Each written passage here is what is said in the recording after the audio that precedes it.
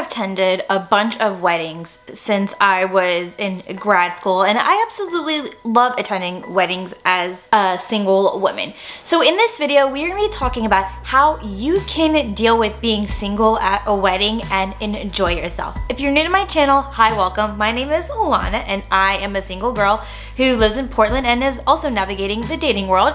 And if you are thinking about moving to Portland, or maybe you're single navigating the dating world, go ahead and subscribe down below to join the Kitten Squad because I think you'll really like it here. So without further ado, let's talk a little bit more about how to enjoy being single at a wedding.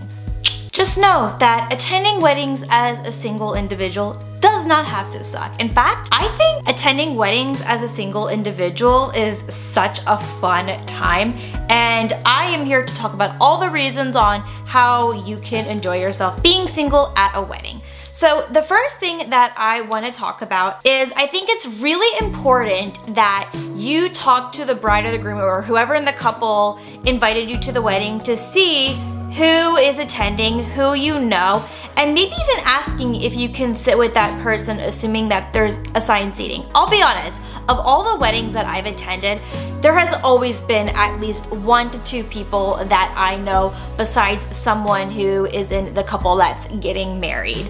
I feel like a lot of couples are very mindful about their guest list and making sure that there are going to be people that they know and that they're going to be sat with people that they know. Now, if you are attending a wedding where someone in the couple invited you and that's the only person that you know, it is going to be so important for you to get out of your comfort zone and make small talk. I know introverts, you're gonna hate me when I say this, but y'all gotta come out of your bubble. I'm sorry. Otherwise, you're not gonna have a good time if you're not talking to people. You're not soaking in that moment of a beautiful event that is celebrating 2 people who are in love with each other, and that is what you were there for. So I'm curious to know if you've ever attended a wedding where you didn't know a single soul other than one of the people who was getting married. Comment down below and let me know what you've done.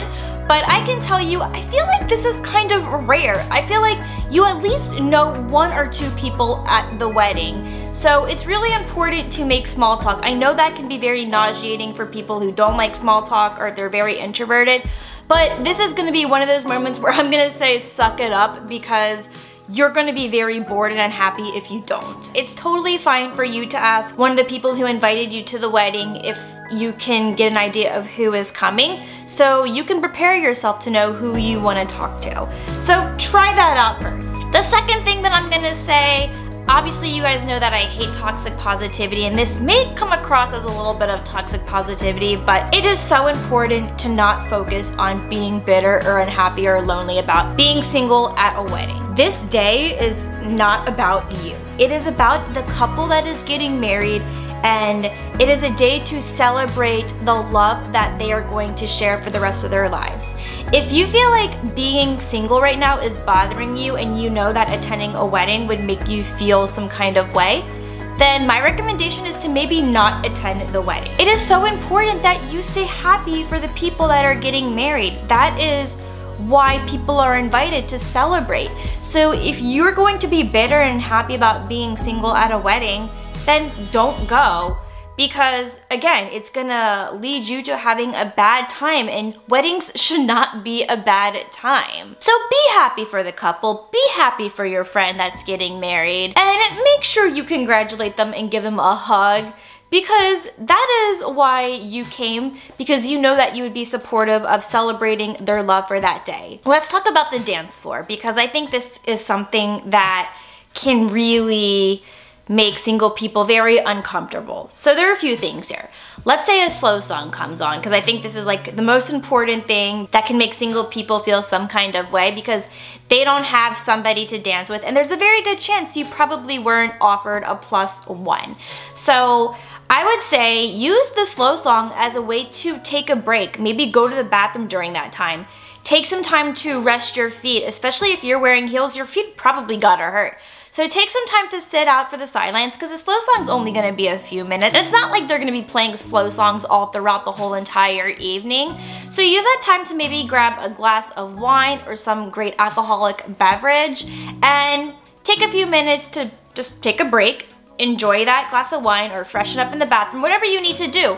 Or if you know of other single friends that are gonna be there, grab your single buddy and dance with them during the slow song. I cannot tell you how many times I have done that at weddings. In fact, yesterday at my friend's wedding, I danced with her sister during a slow song and we had a great time. So seriously, just grab somebody if you can.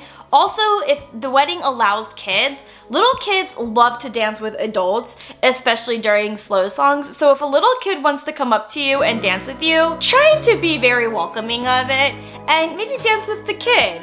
I danced with the cute little girl last night. Oh, she was so precious and she gave me a hug afterwards when she said goodbye. So like that is another thing that you can consider.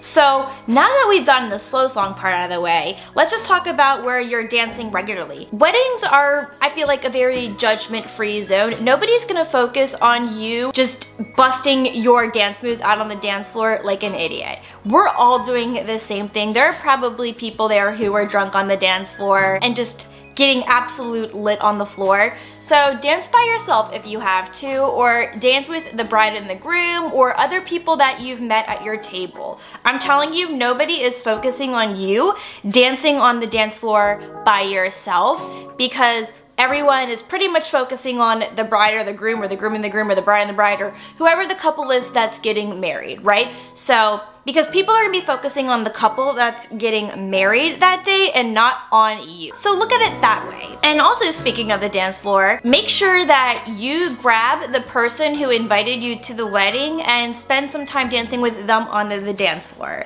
I got to do this because you're there to celebrate your friend that is getting married.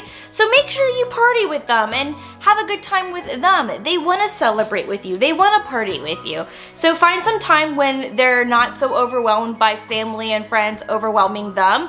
When they have a moment where they are not talking to somebody, grab them and start dancing with them and have a good time. That is something you gotta do, because you would definitely at least know somebody in the wedding, right? So make sure you celebrate with them and share that moment with them. The fifth thing, one of my favorite things about wedding, is the bar and the cake. So take advantage of that open bar if there's an open bar. If it's a cash bar, still take advantage of it and enjoy all of the cake. I mean, cake is like my favorite part of a wedding. I love a good chocolate cake or vanilla cake.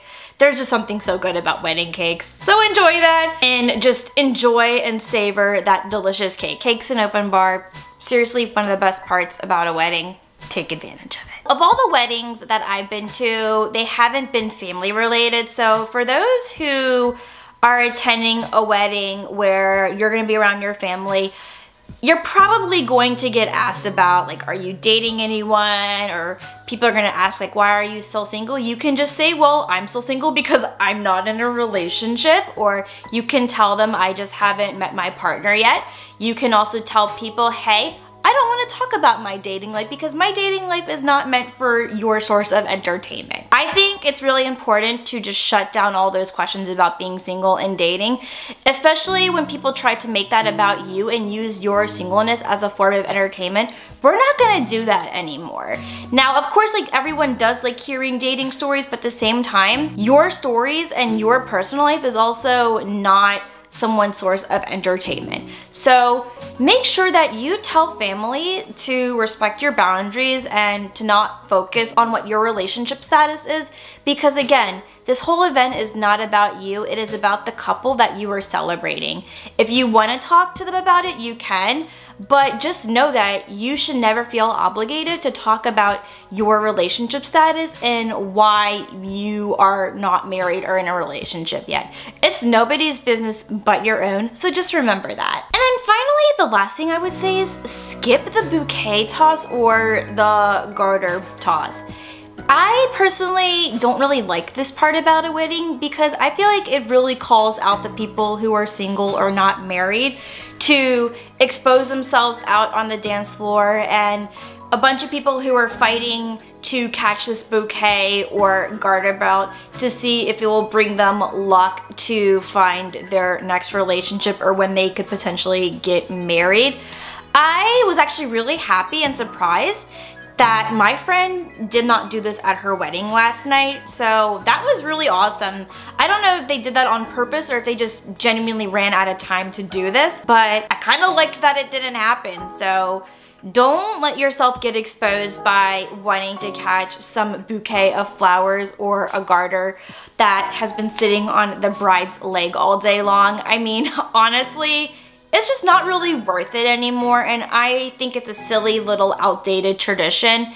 I mean, if you want to catch it, that's your call, but I definitely don't like the idea that it calls out single people because it's not fair. Like, there's nothing wrong with being single. So tell me, what are some things that you've done at weddings if you've attended them while you're single? Comment down below and let me know. And if you found that this video was really helpful and made you feel a little bit better about attending a wedding being single, do make sure you give it a thumbs up. And with that, I will see you in my next video.